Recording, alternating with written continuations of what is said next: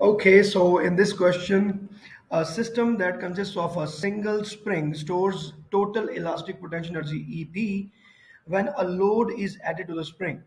Another identical spring connected in parallel is added to the system. The same load is now applied to the parallel springs.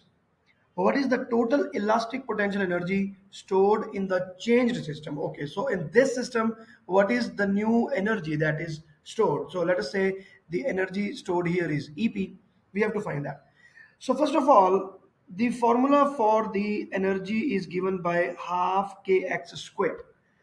So in this question, instead of having the formula in the terms of k and x, we can create another formula for the energy, which will be in the terms of the applied force or the weight or the load that is applied and the spring constant. Let us see.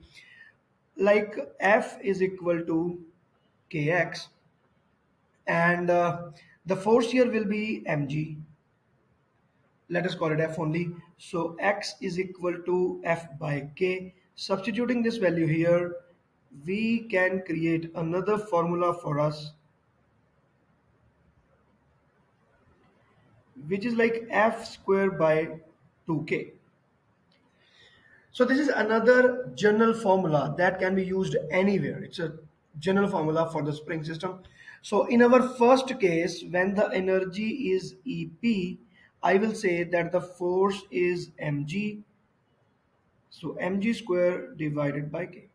Now in the second case, when there are two springs which are in parallel and both of them are identical, having the same spring constant, that is k and k.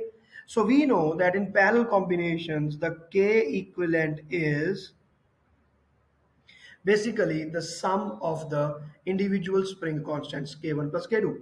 So when k is equal, so it becomes 2k. So substituting the value here, now I can call it like ep dash, that is the second case, and the load is the same, that is mg. There is no change in that. So it will be mg square divided by 2k. So mg square by k is equal to ep. Hence, we got the answer ep divided by 2 if we want to find the ratio. So the answer is B, that is ep divided by 2. Let us even check the answer once. Well, yes, the answer is given as B. So with this, all the best. Bye.